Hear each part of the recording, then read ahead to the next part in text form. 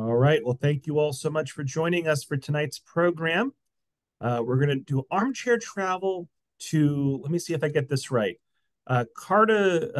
Cartagena. Cartagena. Cartagena. Okay. And I'll be talking about that in more detail in just a There you minute. go. Okay.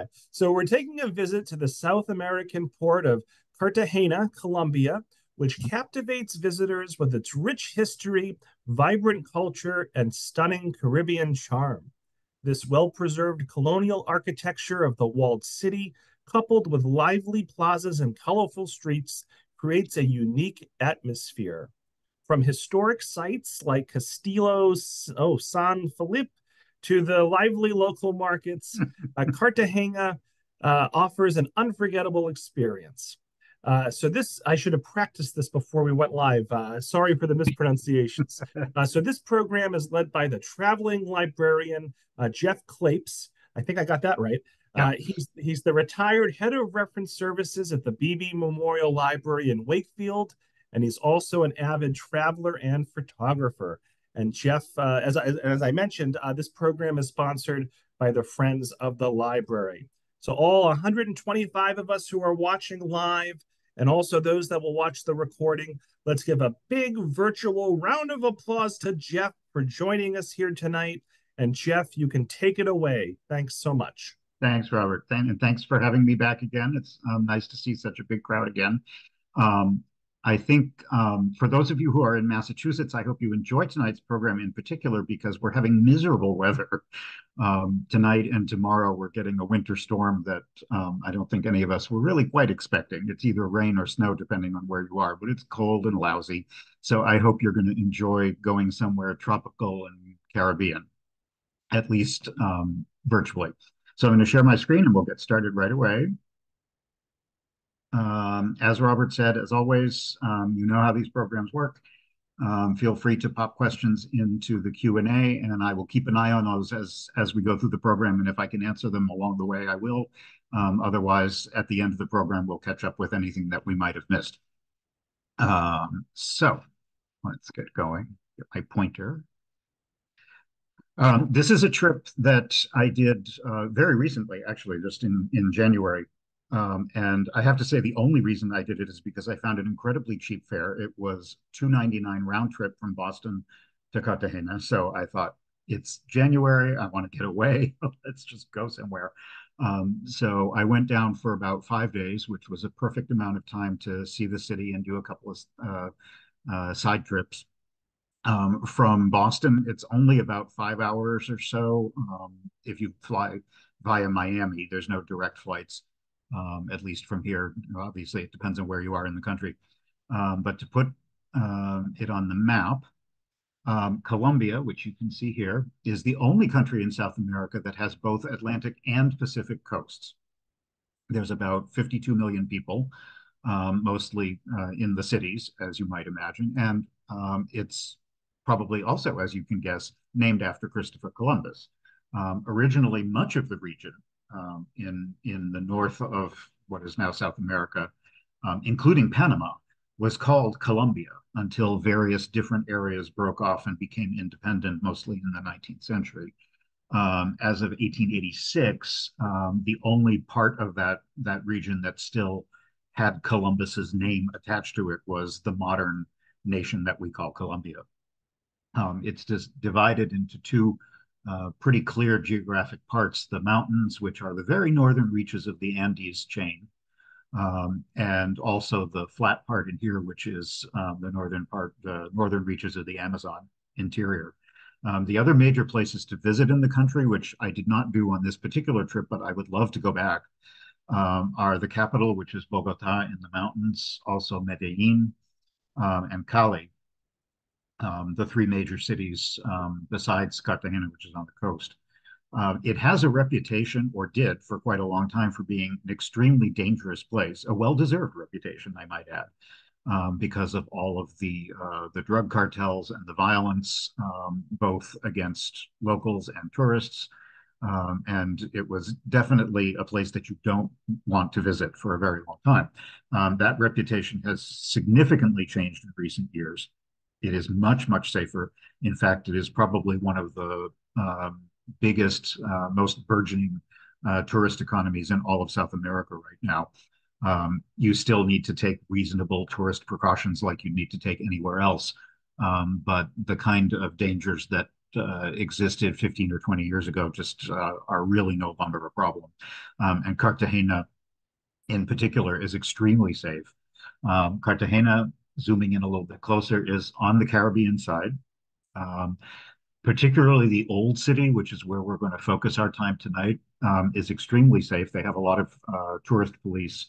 Although, to be perfectly honest, I never felt remotely unsafe any of the time that I was anywhere in the city. I felt no different than I would traveling anywhere in the United States or any city in Europe.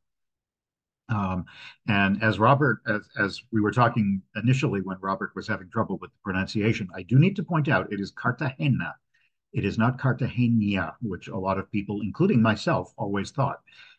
There is no tilde in the name, and it is named actually after the city in Spain of the same name. It's got about 1 million people and was originally founded as a Spanish colony in the early 1500s, although it will come as no surprise that there were indigenous tribes here for thousands of years before any Europeans ever came to South America.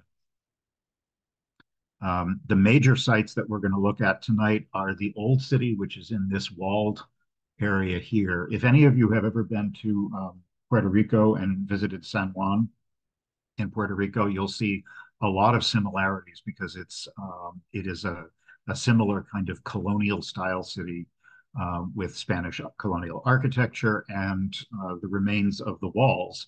The protective fortified walls all around the city are still there and in beautiful condition.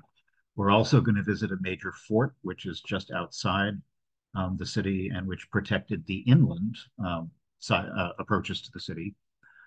Also, a monastery that's well known and has great views up on a little hill. You can see the airport here, which is actually quite close to the city. Only takes about 20 minutes or so to get to the airport. And also this area here, which I did not go to, called Boca Grande. It refers to, it means large mouth, and it refers to the mouth of the bay south of the city. This is the larger of the two entrances to the mouth. There's at the opposite end, there's Boca Chico, meaning the smaller entrance. And this particular area is full of skyscrapers, full of nightclubs and beach bars and clubs and noise and music, which did not particularly interest me. But if it interests you, it's the place to be if you want very beautiful city beaches and lots of nightlife. I preferred the more historic center, so that's where I stayed. That's where we're going to focus most of our attention tonight. Here's a clear view, satellite view of the old city. You can see here, and it's totally surrounded by walls, which we will see in a minute. And it is a World Heritage Site, UNESCO World Heritage Site now as well. And this is a model of what we were just looking at a second ago, the exact same location, but about 400 years earlier, after the city and the port had been fortified with walls and castles and revetments all the way around the city. A good part of this open water area has since been filled in, although the bay, there's still quite a large bay around the city. It was during this time period in the 1600s that Cartagena became a major port for slave markets, as well as the Inquisition, the Spanish Inquisition, which lasted for about 200 years in the New World, and Cartagena was one of the main ports. We'll talk about that more later because there's a very good museum about that you'll want to visit if you go. The traffic is insane, so you definitely don't want to be renting a car. It's an extremely pedestrian-friendly city. It's very flat in the historic city, and it has a grid pattern, so it's very hard to get lost. The streets have great street life. It's, as I said, it's very safe. There's tons of restaurants and shops and museums.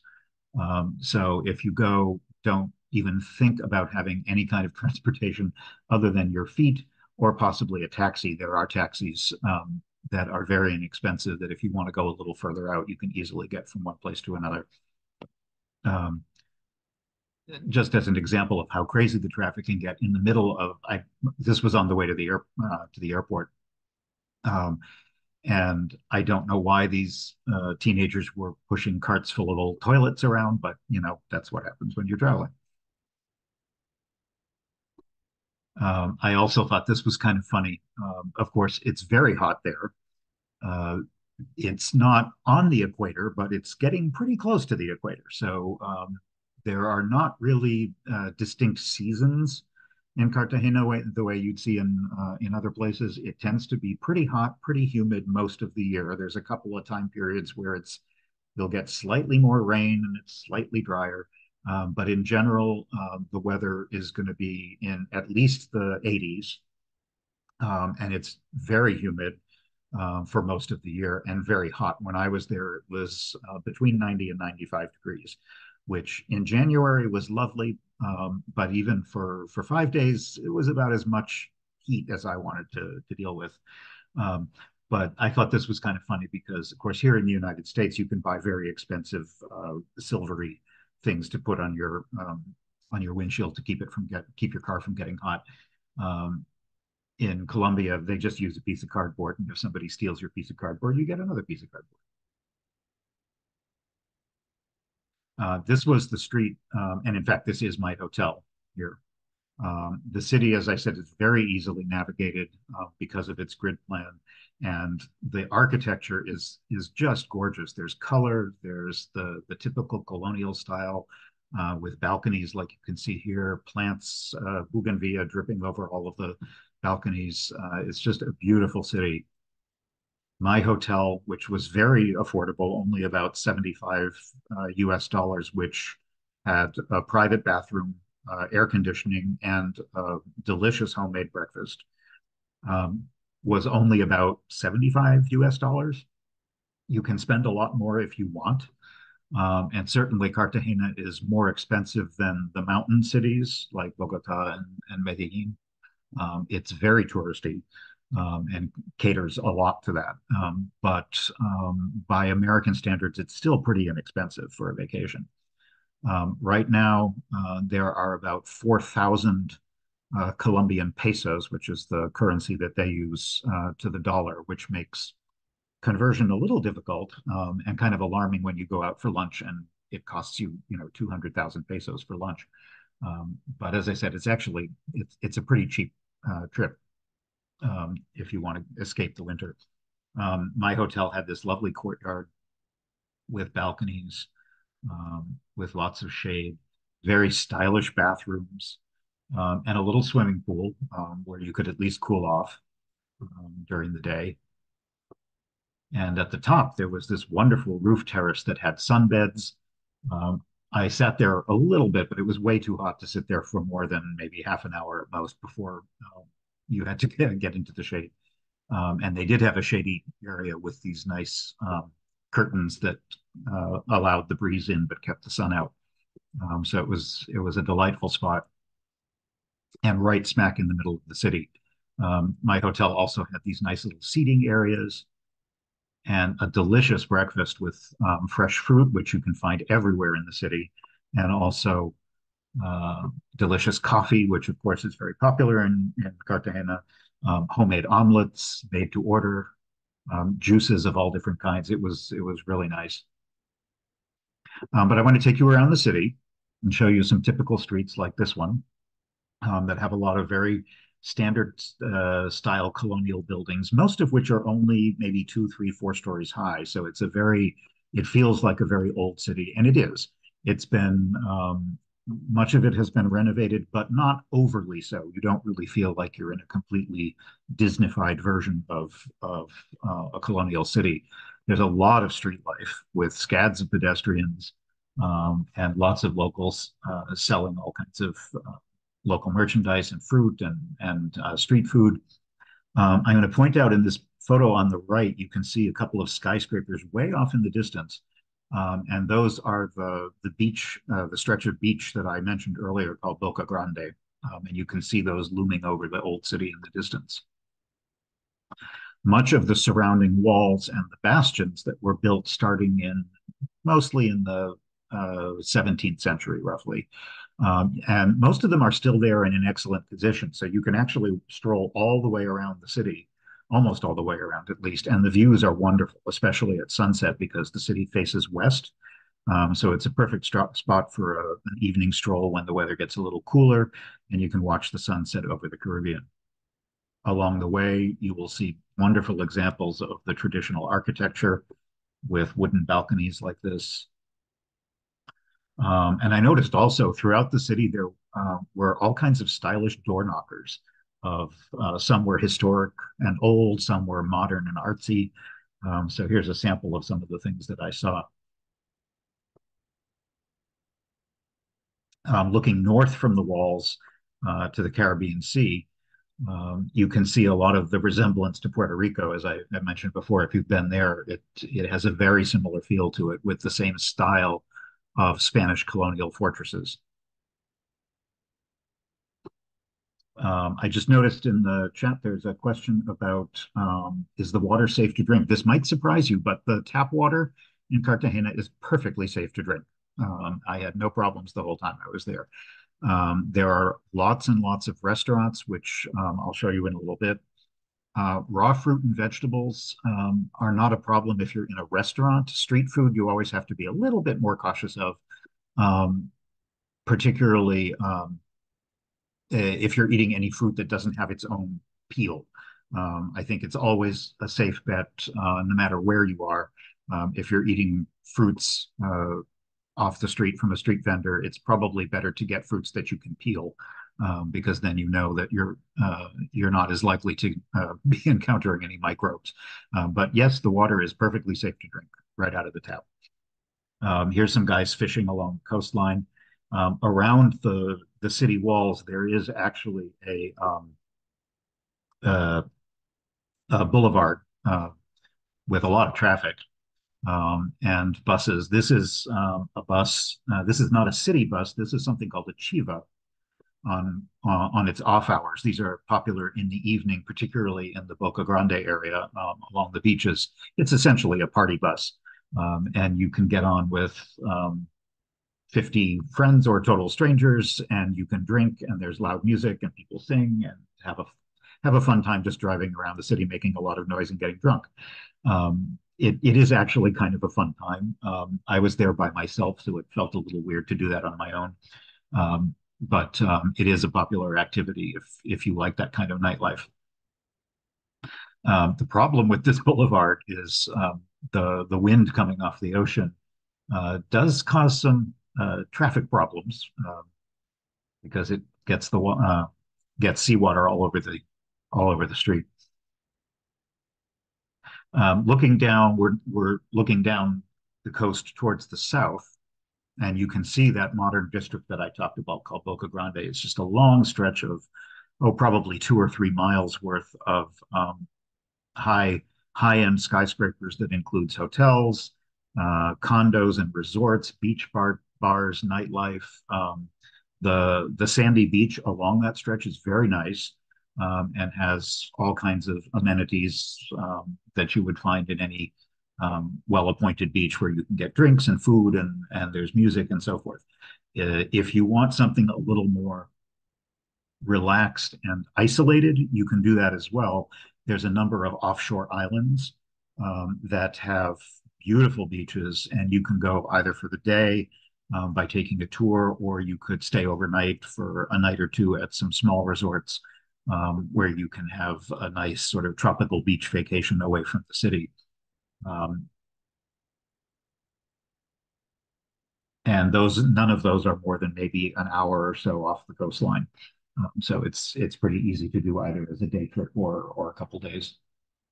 I love this image of this guy who had very sensibly found a cool place to sit and watch the ocean without sitting in the middle of the sun. Um, but you can see the interesting contrast between the old city and the new city. And because the walls are up high, because they're protective fortress walls, you're up a little higher than the street, and you get nice views down each of the little side streets of the beautiful colonial architecture, much of which is painted in incredibly vivid colors. This is one of the big public buildings. It was originally a Jesuit convent and then later was turned into a hospital, and now is used as a naval museum of the Caribbean, if you're interested in naval history. So the museum is quite well regarded, and the building itself is quite interesting as well. This old-fashioned corsair boat or pirate ship is now a museum of piracy, if you're interested in that as well. Cartagena, being on the coast, obviously had to deal with piracy during its early history. Independent pirates were all over the Caribbean, all over the Atlantic, and corsairs were essentially pirates who were sanctioned by a particular government. So that's kind of the distinction between them. Corsairs were like official pirates under the protection of some particular European colonial government.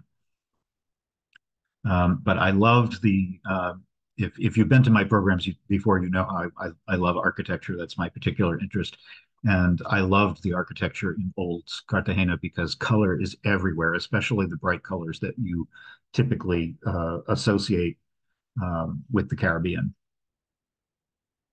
And here's some examples of those kinds of balconies which catch the breezes, and also screens like this one. Some are made of wood. Modern ones may be made of metal, but they were used for security back in the old days, and also now as well. Here's another wonderful example. I'm keeping an eye on questions in the chat. I don't remember the name of my hotel, but I can find out and I can let Robert know. Or you can email me directly and I could let you know. English is pretty widely spoken in the old city, at least, although to a limited degree. It helps if you know a few words of Spanish, but if you don't, you're going to be fine. I don't think it's really necessary to worry about language problems there. Almost everybody in a restaurant or a store or a museum is going to speak at least some basic English.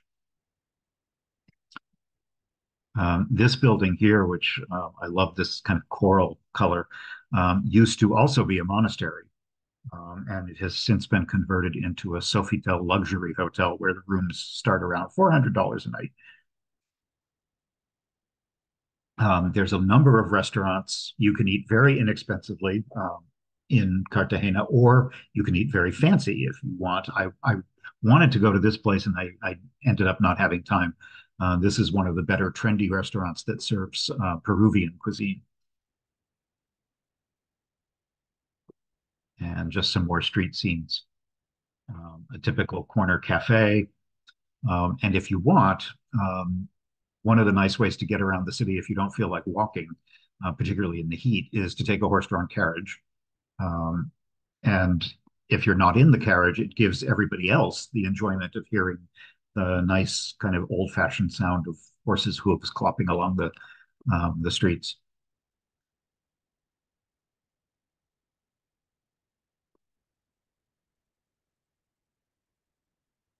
One thing that I did see pretty much everywhere, and this is because as nice as the city is, it's very touristy. I have to say that it's extremely touristy.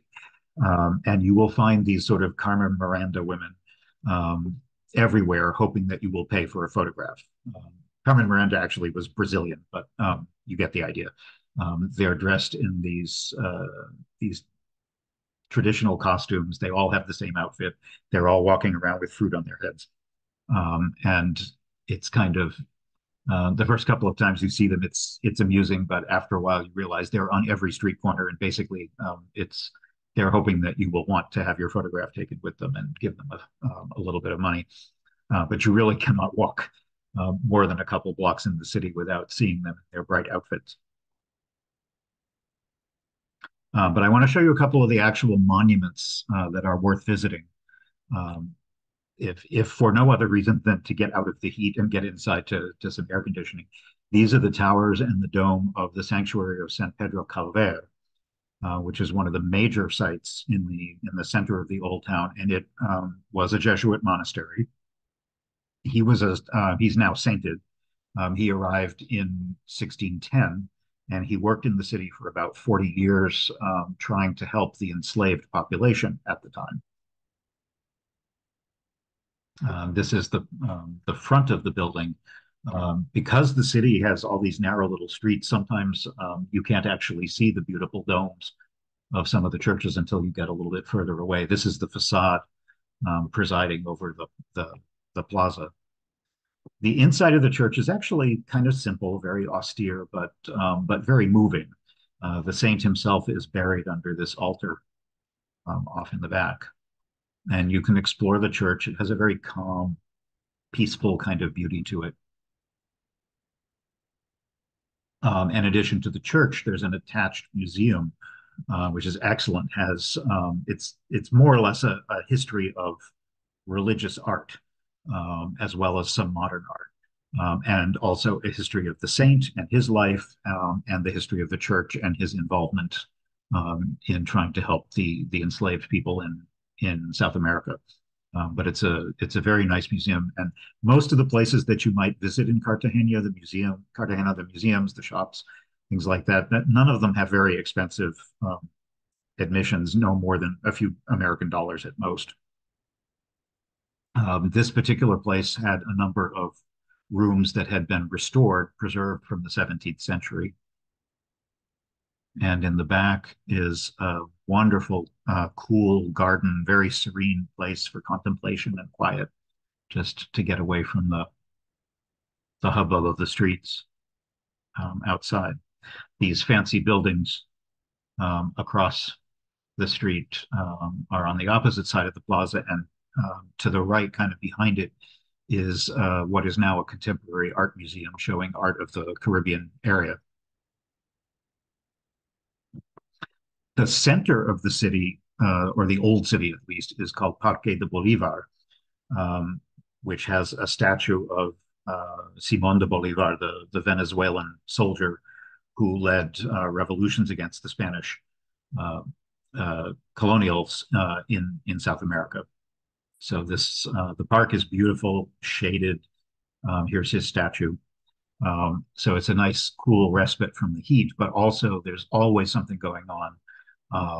Music, dancing, all kinds of stuff going on, as well as cool drinks, fresh fruit, street food, and so forth. It also has a very nice view of the tower of the cathedral, which we'll see in just a moment. Surrounding this plaza are a number of the most important sites in the city, one of which is the cathedral. Technically, this is called the Catedral de Santa Catalina de Alejandria. And it has this gorgeous tower. It was built in the late 16th century, and inside it has a monumental gilded wooden altar, which was installed about 100 years later. The interior is very, very impressive, particularly the wooden ceiling that you can see on the top, as well as the paintings and mosaics along the top as well. Here's the side entrance. The tiled scenes here are from mostly Old Testament scenes.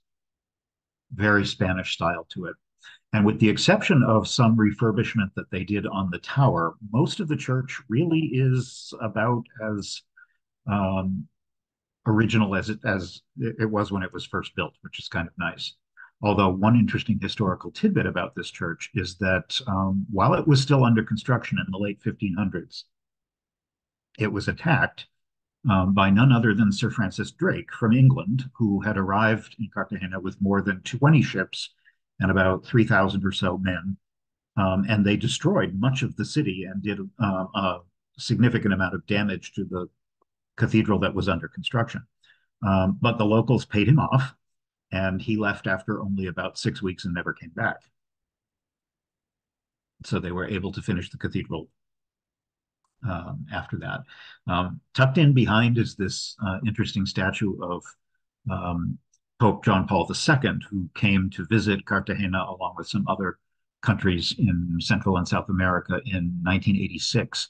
One of the reasons he came to Colombia in particular was because that year there had been a horrible mudslide due to excessive rains way up in the mountains. This was not in Cartagena, but about 23,000 people died in rural mudslides, which was a terrible tragedy at the time. And the Pope came to the city to offer his support and condolences. Some other buildings around this central square. This colonial one looks out onto the plaza and is now used for the Geographic Institute of Colombia. There's also a couple of banks, very impressive buildings around the square. This is the National Bank, the public library, named for Bartolome Calvo. He was one of the early presidents of the district before Colombia became an independent country. Bartolome Calvo was a major politician back then, and this building was built in 1907 as the public library. And probably the most famous museum in the whole city is called the Palace of the Inquisition, which you can see here with its monumental doorway looking out onto the plaza. The building was built in the 18th century and was the center of the Inquisition in the New World, along with two other cities, Mexico City and Lima in Peru. Those three cities were really the focus of the Inquisition, which lasted not as long in the New World as it did in Europe. But the building is a very impressive building to visit, as well as having a superb museum about the history of the Inquisition and the history of the city and so forth. Hundreds of heretics were condemned and tortured or killed over that 2-century period right here in this building. Now you can just walk in as a tourist through the massive entrance doors. And if you go upstairs, you get a nice view out over the plaza and over to the cathedral off in the background. This is the courtyard inside, the interior courtyard, where most of the museum exhibits are located. And a kind of disturbing thing is that outside, if you go around the corner on the side street, there you'll see this little window where citizens could anonymously accuse people to the Inquisition. So if you were having a dispute with your neighbor or someone you were involved with in business or who knows what, or a family member, this was a place where you could go and cause them some trouble. On the opposite side of this Bolivar Square is a museum called the Museum of Zenu Gold, which is not very large. And I actually like smaller museums because you don't feel overwhelmed and you feel like you can actually give them attention without getting tired. The name refers to one of the tribes that was here in the area in pre-European times. And it has some excellent exhibits on pre-Columbian art, artifacts, the history and agriculture and lifestyle, so forth, of the tribes that lived in the area before the Europeans arrived. There was a lot of gold, of course, in South America. So there are amazing displays of different gold artifacts, jewelry, household items, funerary objects, things like that. These are some examples of old clay flutes that were in the shape of fish. And there's even a room I found just mesmerizing. There's a room where you can just sit and listen to recordings of old traditional songs played on these instruments. Right next door is another little museum, which is technically a store. So it doesn't cost anything to go in. But it's a museum about emeralds. And emeralds, you may not know this, but Colombia is the second largest producer in the world after Brazil. of emeralds. And this store, there's a number of places all over the city where you can shop for emeralds.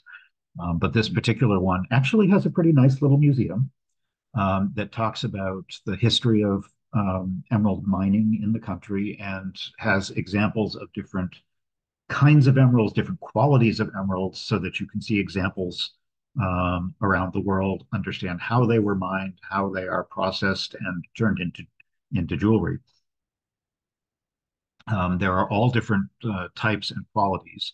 Brazil actually produces more in terms of quantity, but Colombia is considered to have higher quality emeralds.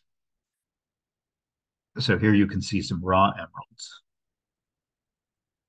And then, of course, at the end, you can shop their extensive collection of pretty much nothing but emerald jewelry, plenty to choose from in a lot of different price ranges. Um, a lot of it is extremely expensive, but some of it isn't, and it depends on whether you're looking for something that's, um, you know how jewelry is. It depends. Um, I'm not really much into jewelry, but I tried this one on. And this little emerald ring was only 4,000 US dollars, so I did not purchase it. But I did try on another one that was only about like $300. But that's still, I have no particular interest in emeralds, so it was no big deal for me. But if you like, even if you're not into buying jewelry, it's kind of fun to just see the different examples. Some other types of architecture that you'll see around the city from different time periods. This one's Art Deco. Most of the buildings in the city are older, from the 17th, 18th, 19th century, and often restored, but there's a few things later than that. This is near the cathedral, and this long, beautiful arcaded building is a Center for Caribbean Art. And here I'm just showing you again some typical street scenes.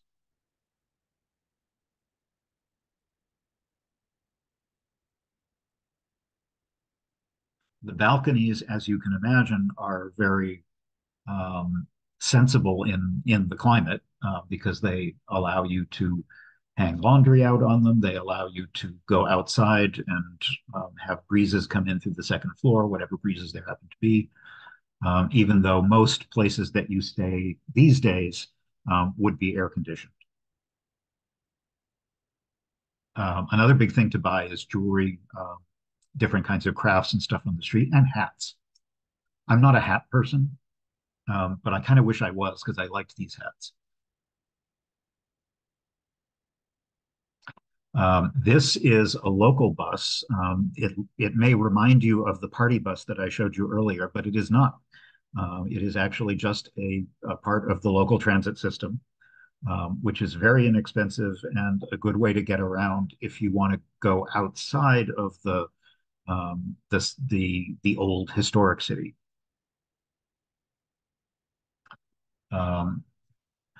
Many good restaurants, although I didn't try this one because I wasn't sure exactly what something else referred to. This is I had to go, because of the heat, I went back to my room at least 3 or 4 times a day to rinse off in the shower, and to maybe get a cool drink and sit upstairs. And this was the view from the roof terrace of my hotel, looking back towards the cathedral, out over the buildings of the old city. This building was right across the street and was in the process of being renovated, a beautiful kind of neo-colonial style. One disappointment I ran into is this kind of unassuming building used to be open to the public for visits, and it isn't anymore because it's a private home. It's the home, or was the home, of the Nobel Prize winning Colombian novelist Gabriel Garcia Marquez. And he used to live here, and it is now privately owned, so you can't visit, but you can walk around the outside. It's right on the ocean side of the city. And interestingly, right next door, more recently and famous for a different reason, is Shakira, the singer. My guess is that's only one of her. I'm sure she has many homes. but one of them is right next door to Garcia Marquez.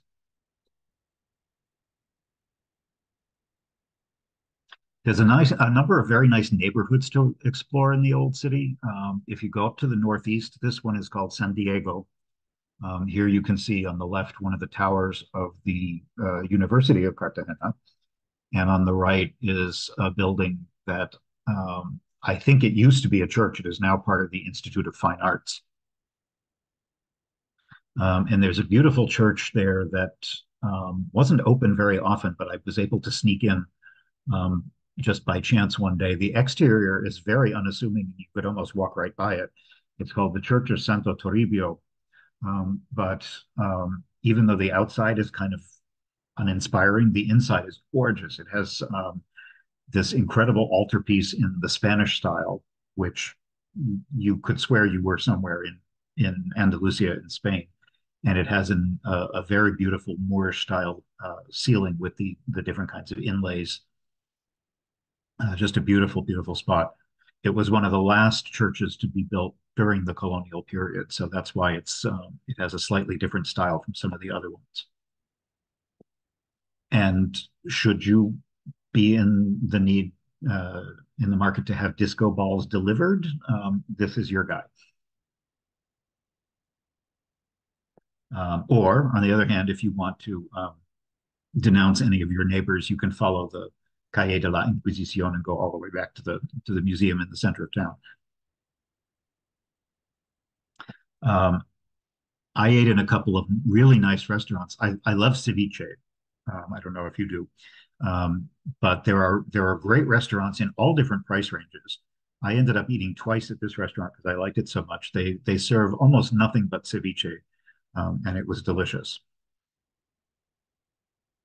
Here you can see some fresh ceviche on the left, some of the best I've ever had, along with kind of an open face sandwich that's shrimp and coconut sauce, and a mojito, one of the better mojitos I've had. And actually, this is probably the first of at least two or three mojitos. And for dessert, I had just some ice cream with some candied local fruits. I don't even remember what kind they were.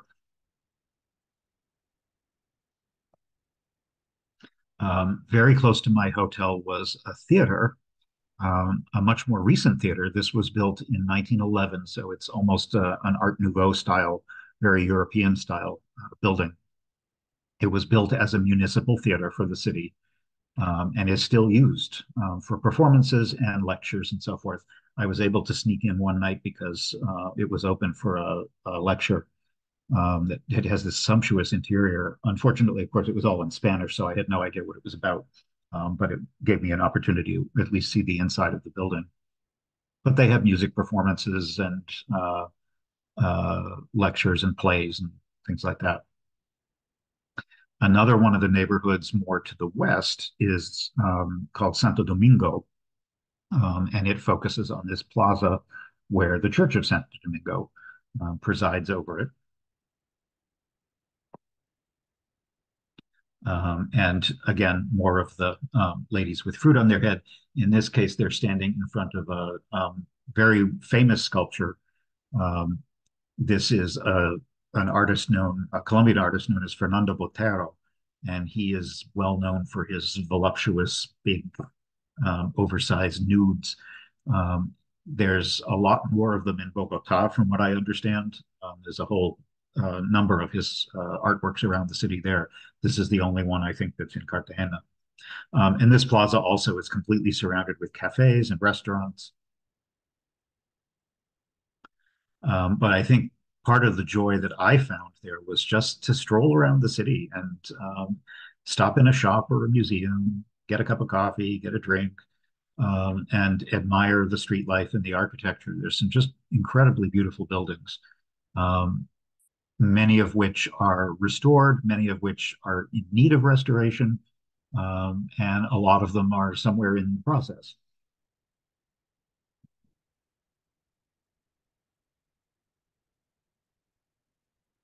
Another way to get around downtown, in addition to the horse-drawn carriages, you can take a tour of the city in these classic 50s convertibles. which I think are more associated with Cuba and Havana, but they've adopted it here in Cartagena as well. Um, I did not take one, but it is another kind of fun way to get around the city. The problem, of course, is that cars from that era are so large that many of them had trouble turning the corners on these very narrow streets, and they caused a lot of traffic jams. Um, but it was fun for the pedestrians.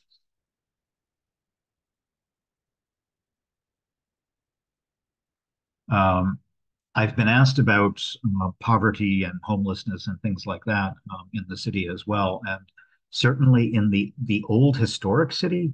Um, I wouldn't say I saw too much of it. What looks like a homeless man here is more likely just a local laborer resting because it was hotter than hell, and he's sitting in the shade and um, uh, putting his feet up for a little bit. Obviously, Colombia is has severe poverty problems. It's gone down in recent years. At one point, it was as high as I think 35%, and it's gone down a little bit in the last decade or so.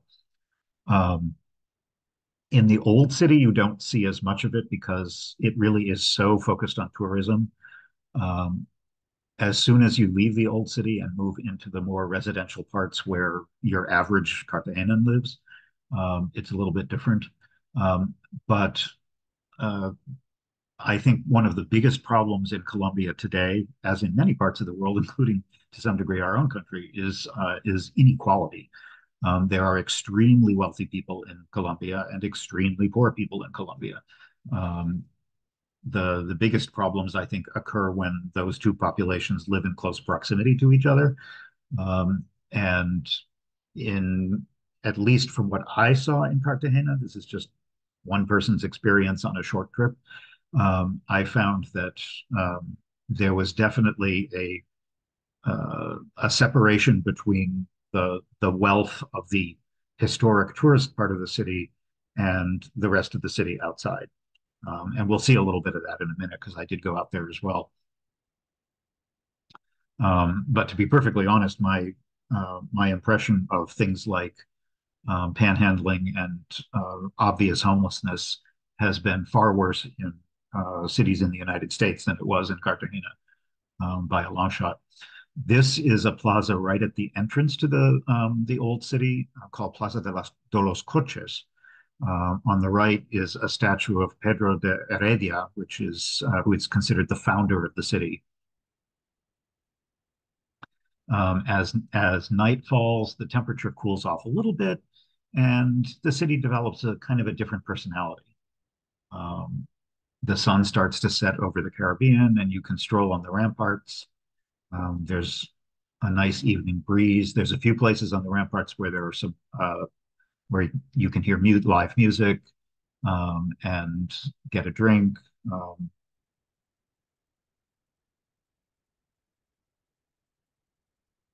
and you can watch the lights come on over the walls if you look out south to Boca Grande, where all the city lights are. And within the old city itself, many of the monuments are lit up, like the cathedral, the art center, and just a lot of streets, side streets. And there's everyone comes out to go out and have drinks and take a stroll, and there's a very wonderful, warm colonial feel.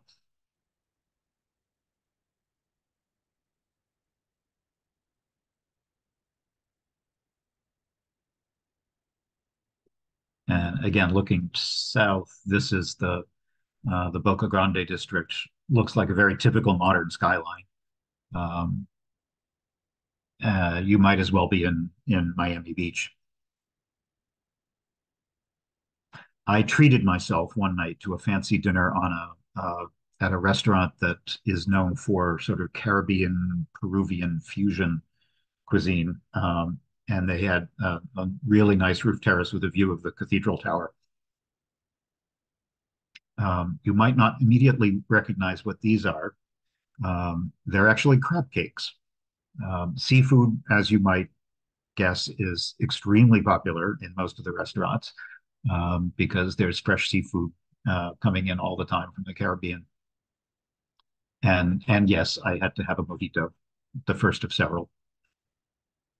This was my dinner, which looks like dessert, but it's not. These are actually fish, kind of caramelized fish with, um, I think this was crispy kale, and this was, I forget exactly what kind of vegetable it was. It was a starchy, almost like a pureed yam, but it wasn't a yam, with spices and stuff. Really delicious.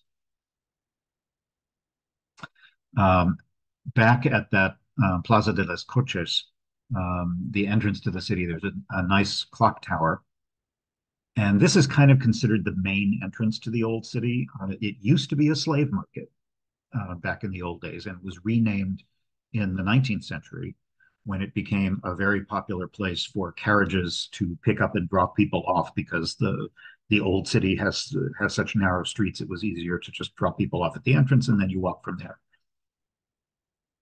And now it's a major focal point for the historic city. Now you get dropped off in air-conditioned motor coaches from the airport instead of horse-drawn carriages. But here you will find a museum of the city, the history of the city, as well as a couple of fancy hotels and the governor's palace and things like that.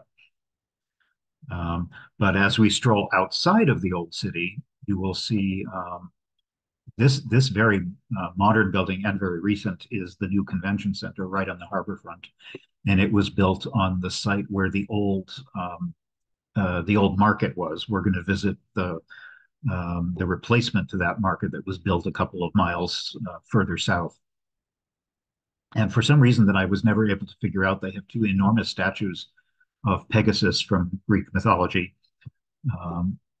and also Miguel de Cervantes, who wrote Don Quixote, um, who at least was Spanish, but I couldn't find any particular connection to him having any connection to Cartagena.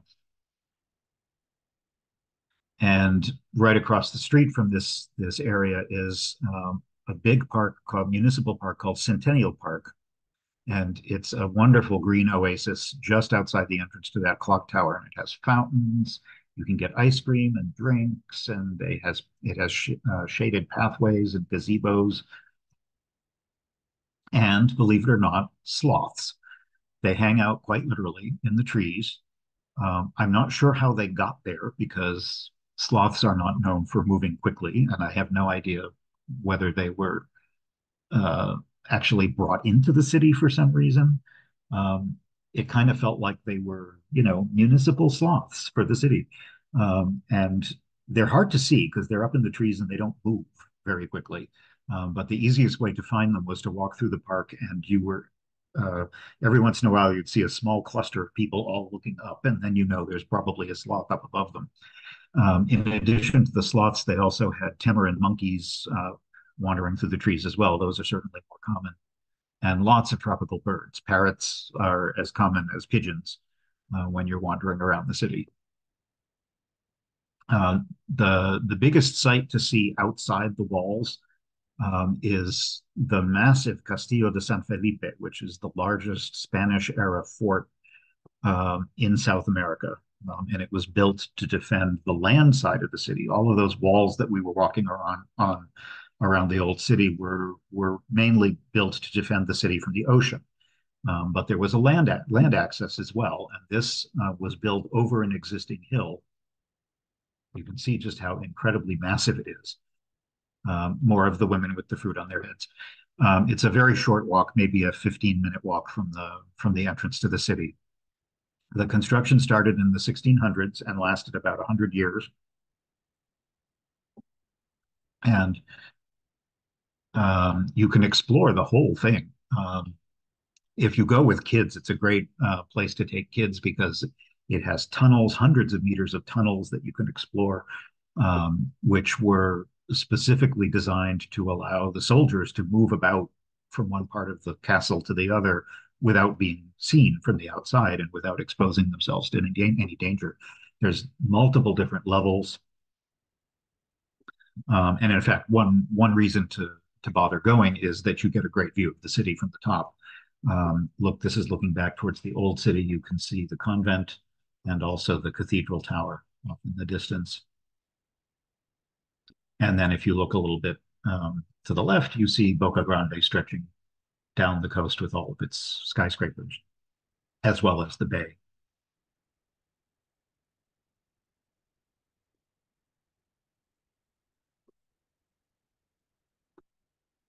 Fortunately, at the top, there is also a cafe, so it's really hot. You can have a snack and have something to drink and sit in the shade. The building way off in the distance, we're going to visit a little bit later. This is the monastery I referred to at the very beginning that's on the highest point near the city. So the view from there, the monastery is quite pretty, but the view is even more spectacular from up there.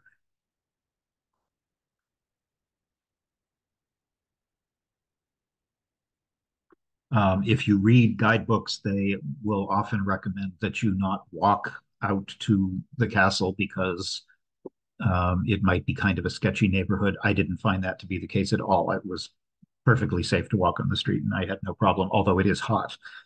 So if you don't feel like walking, it's you could take a very inexpensive taxi cab, um, just a kilometer down the street to get dropped off at the entrance.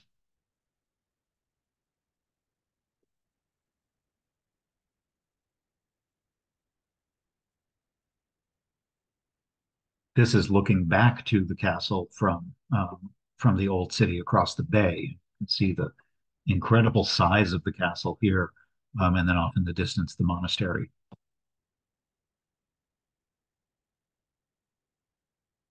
Another neighborhood which is right near here, and you have to actually cross a little bridge to get to it.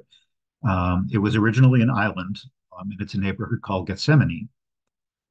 Was fortified a little bit later in the 1630s, and it has, for a long time, it was kind of a sketchy neighborhood. But in recent years, it has become much more vibrant, kind of a hipster neighborhood. So it has funky guest houses and hostels and great nightlife and cafes. And it's perfectly safe now through both day and night. There's all kinds of things to see, and it's very well known for its street art. Um, you could call this graffiti, but this is way more than graffiti. Whole streets are filled with the most incredible artworks in different styles by different artists.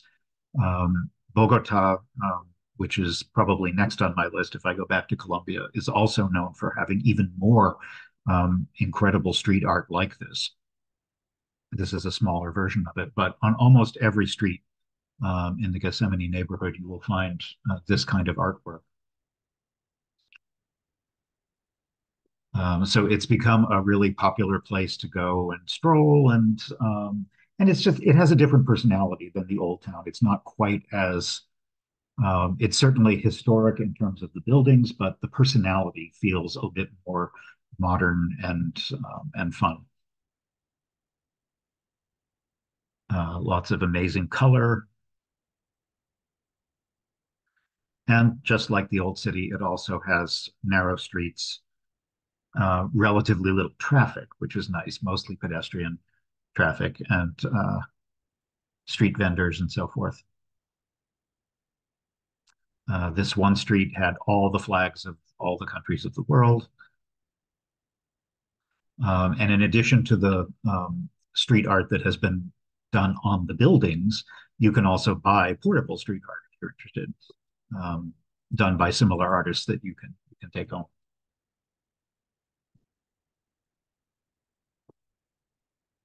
Color is absolutely everywhere in the city. Um, this this is a fairly well-known cafe. Unfortunately, it was closed because it doesn't open until later in the afternoon than when I was there. But it actually has these painted butterflies.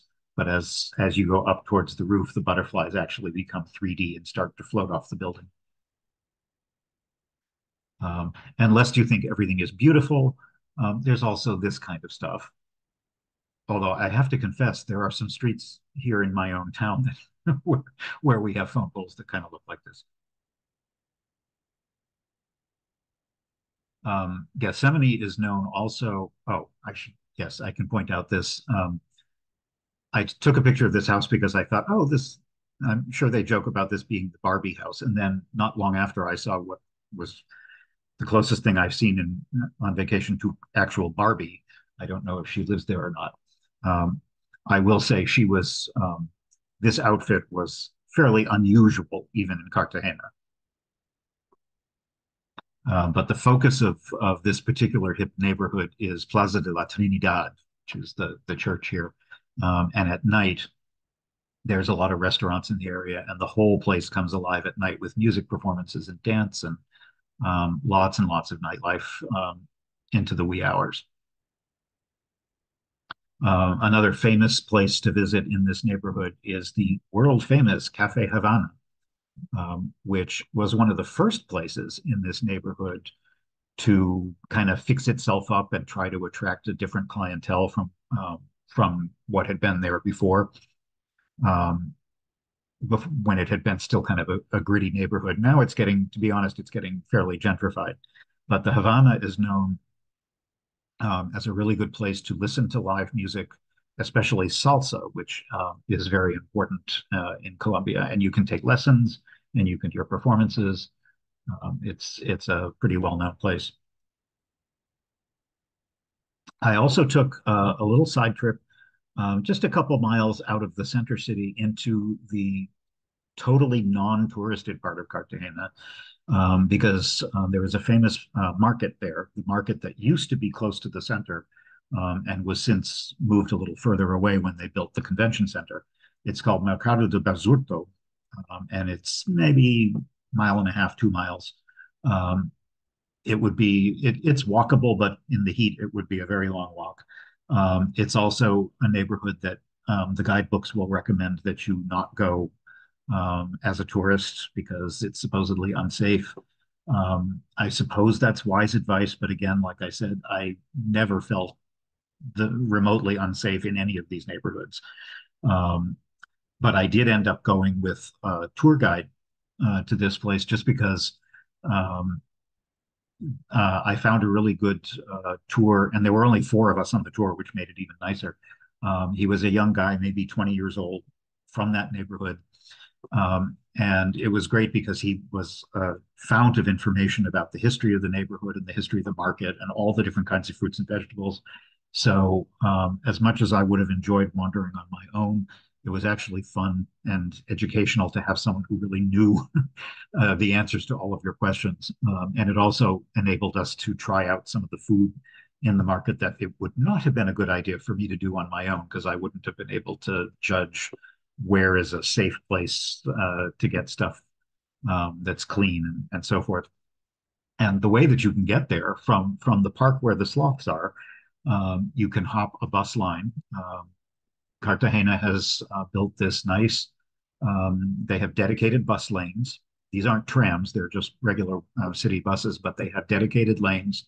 So they speed down the main road through all of the residential areas, and in only about 10 minutes, you're down by the market. And they have a electronic card system. It's a very efficient modern system. And if you've traveled anywhere in the world, um, elsewhere in South America or Africa or Southeast Asia, you've probably been to markets like this that are just kind of overwhelming. Um, Probably not for the faint of heart. There are definitely not a lot of tourists here because this is a market that is far from the tourist path, and it's really where the locals go to get their food, their fruits, their vegetables, meat, fish, spices, and also clothes, household goods, all that kind of stuff. It's right under the monastery, which we'll visit in a little bit. And fortunately, because we had this great guide with us, he was able to um, pick out a whole bunch of different kinds of local fruits, most of which I can't remember, but we were able to taste them and try them out and see what the differences are. Some of these, I wish I could remember which ones were which. Maracuya, there's something called tree tomatoes, which I think are these things here that actually look kind of like a Roma tomato, except they're orange. And they're very sweet. They have the consistency and the skin of a tomato, but they're and the pulp, but they're very sweet. They make delicious juice out of them. They also eat guavas, papayas. Uh, what else? That's what comes to mind. And it's just an endless maze, block after block after block, of different. Oh, these are those fruits. They really look almost like Roma tomatoes, but they're not. And you could easily get lost. These are passion fruits, I believe. And of course, plantains are everywhere. Plantains are related to bananas, but they're not quite as sweet, and they're often used as a starch. Uh, they're not as often eaten fresh the way you would with a banana. They're more likely cooked.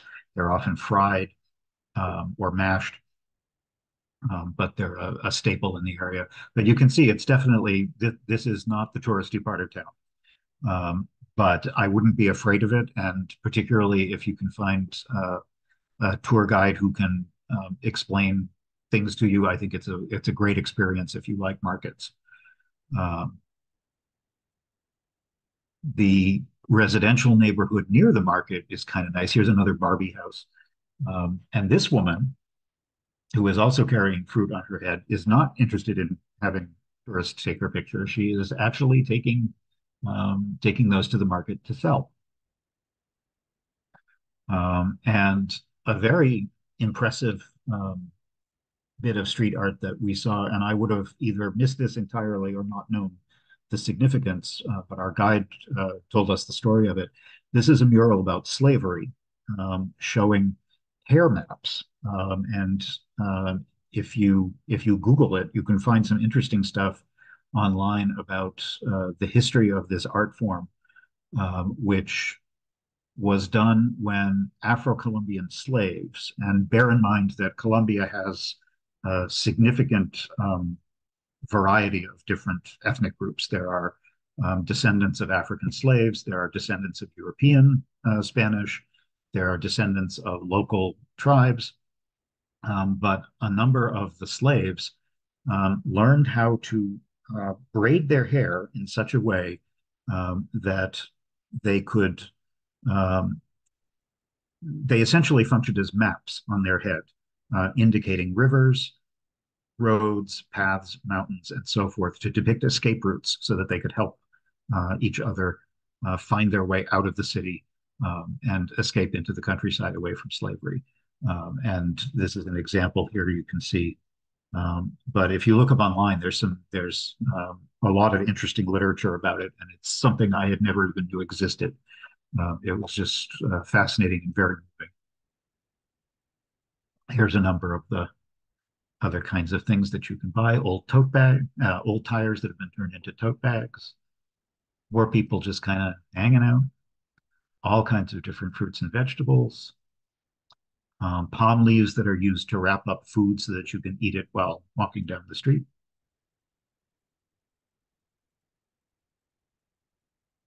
Peas and beans, legumes are obviously very common in South American and Caribbean cuisine.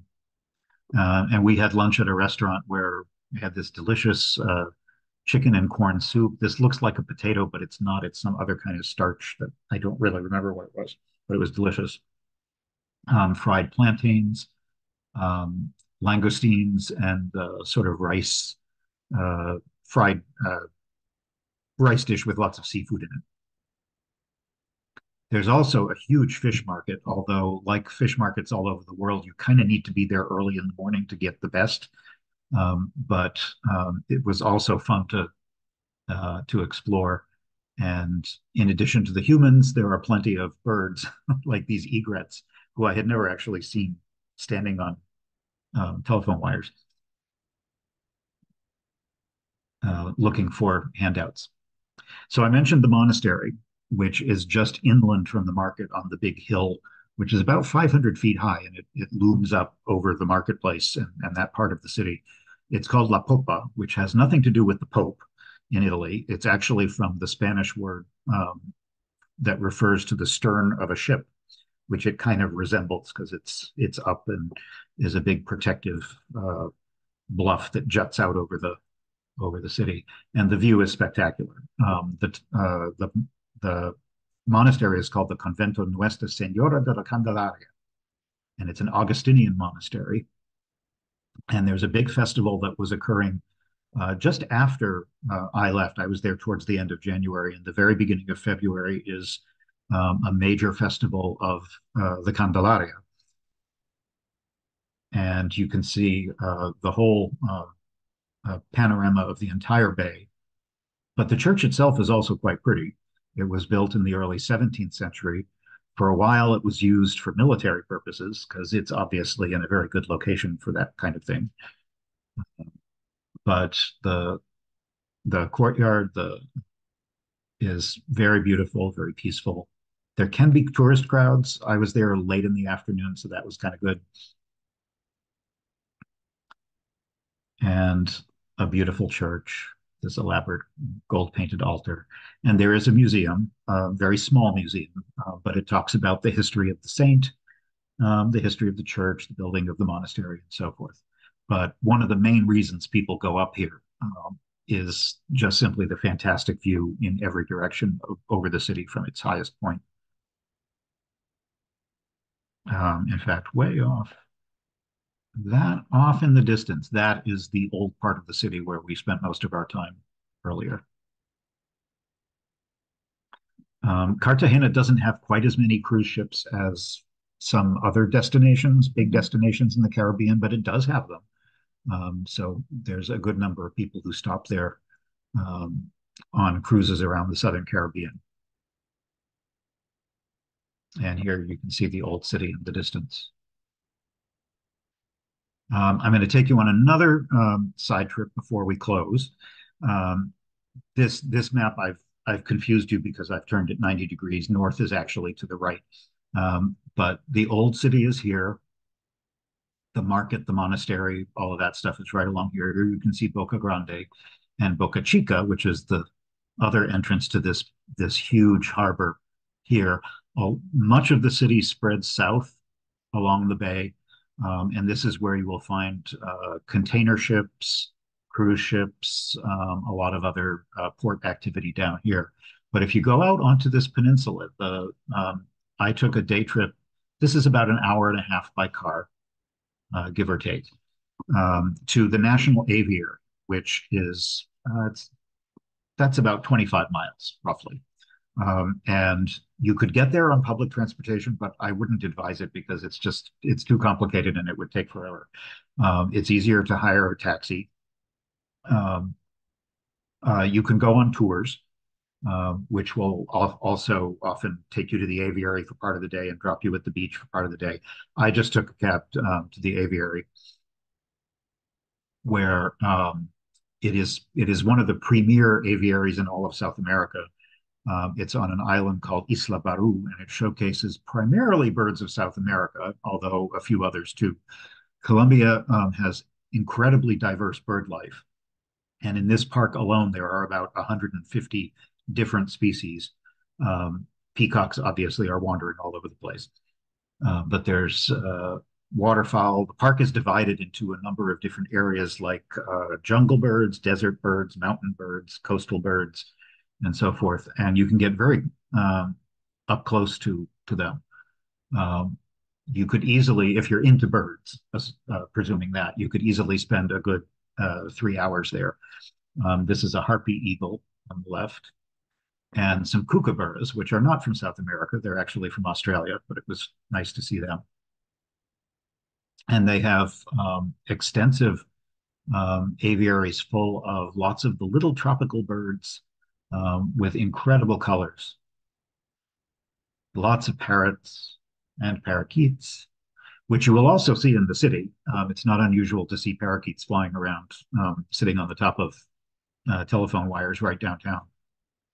And also plenty of waterfowl, which live natively along the coast. These are spoonbills. This actually is from the airport in Miami and has nothing to do with Colombia, but I really like this poster, which is a wonderful picture of a spoonbill heading right at you. This prehistoric looking thing is a Jabiru stork, and that big weird neck thing is something that he can inflate if he needs to, either to mate or to threaten you. I'm not sure which, maybe both. plenty of flamingos. I should point out, if you didn't already know this, that the Spanish word for flamingo is flamenco, just like the dance.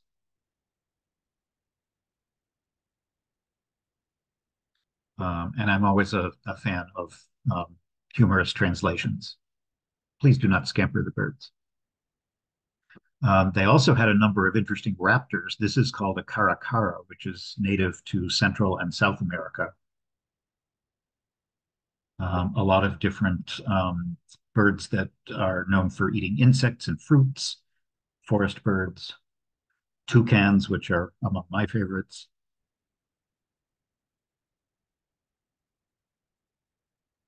And this amazing bird looks kind of like a condor, and it's related to them. It's actually called a South American king vulture, and it does live in the Andes along with the South American Andean condor, and it's from the same family, although it's much smaller. But it was pretty impressive to see close up.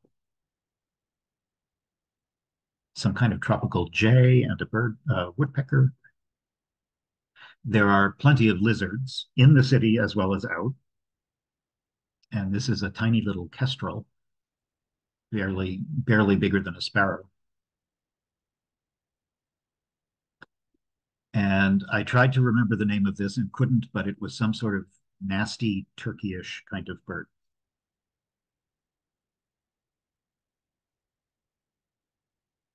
And an emu, which is not, again, this is another bird that is not from South America, it's from Australia. And I was kind of disappointed because I'm sorry, South America has a version of this. It's a bird called, about the same size, called a rhea, which is another huge ostrich, emu kind of bird. And I don't know why they didn't have a rhea because that's from South America, but they had an emu. And then while I was waiting for my um, taxi driver to come pick me up, I was sitting in the parking lot, and this enormous iguana, probably 6 feet long, went back and forth the parking lot several times like he was very busily involved in doing something important. Um, but I think he was just hanging around. Back in the city, you actually will see plenty of bird life right in the city itself, as well as iguanas in the trees. These look like grackles, and they are. It's a special kind of Caribbean grackle, although unlike the grackles that we have in New England, these had a beautiful voice, a very lovely song that did not sound at all like it would come from a grackle. And there are all kinds of birds. Here's a flicker and some other, I don't know, flycatcher kind of bird. If you're into birding, I would definitely make sure if you go there to take the side trip to go to the aviary. But you'll see plenty of birds in the city, even if you don't. There are lots of buzzards hovering over the city, even buzzards sitting on top of buzzards. And last but not least, a pelican along the waterfront. So I will end there and close my presentation and take a look at the questions that we've missed. Let's see.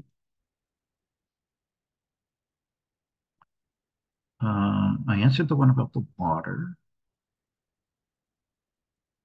Um, how did I find the cheap airfare?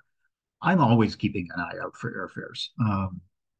I think I was just in the mood to go somewhere warm in January. And I don't know if you've used Google Flights has a handy thing where you can put in a date range, and if you don't actually have to have a particular destination, you can just say, I want to go somewhere between this date and that date, and look on the map, and Google will tell you what the prices are for different destinations. And I just happened to be looking in, warmer parts of the world. Um, and I noticed the airfare and I grabbed it. And it was perfectly fine.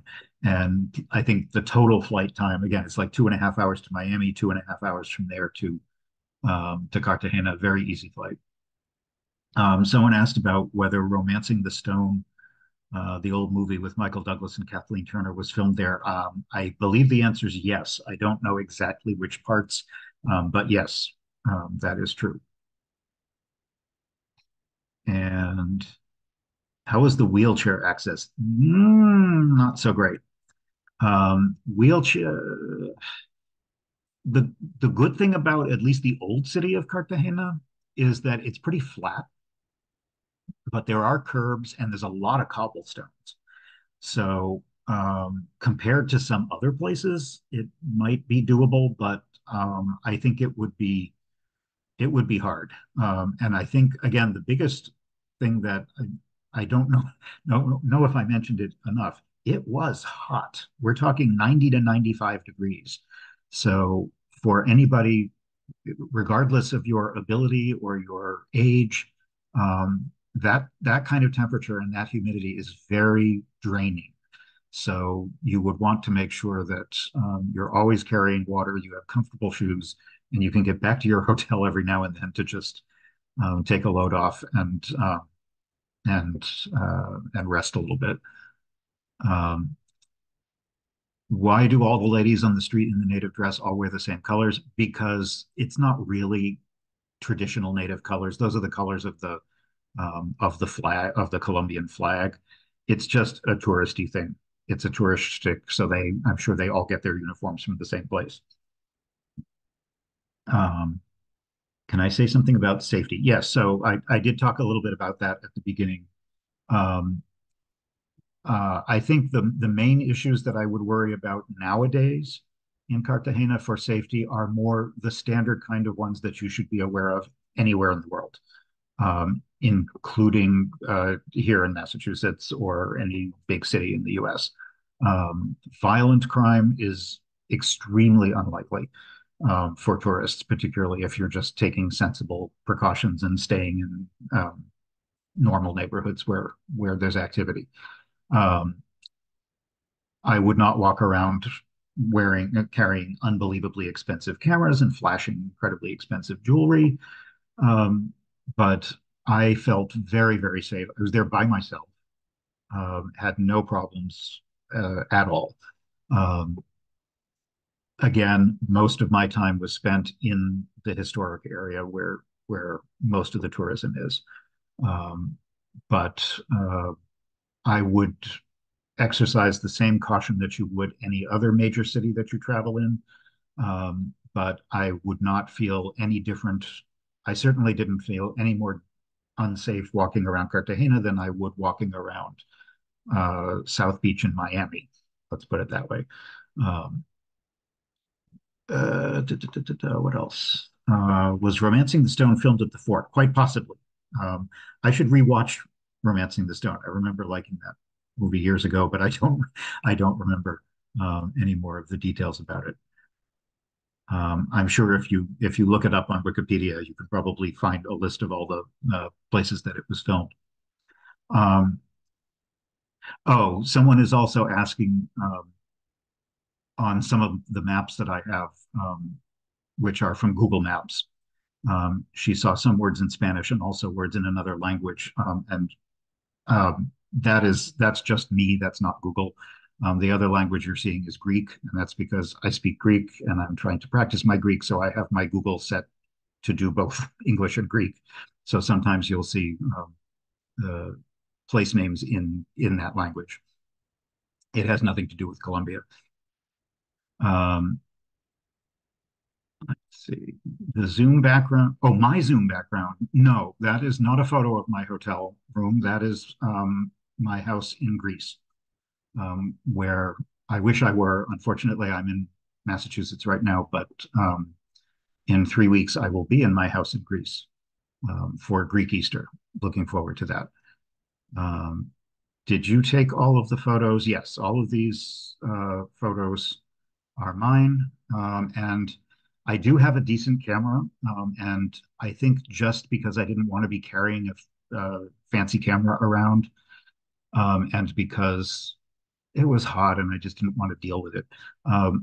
All of the photos in this presentation were taken with my smartphone, which is a Galaxy S23, which has a pretty good camera, and you can throw it in your pocket, and it has a good zoom, and so it's the difference between professional cameras and cell phone cameras has really changed over the years. So for a lot of travel photography, I think you can make do with a phone, unless you're doing a lot of incredible telephoto stuff and playing with light and so forth. And even that, cell phones are getting better and better.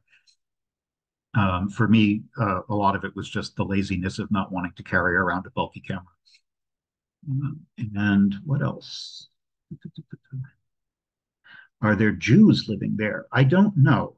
My guess would be probably not very many. I'd have to look that up to find out the details, but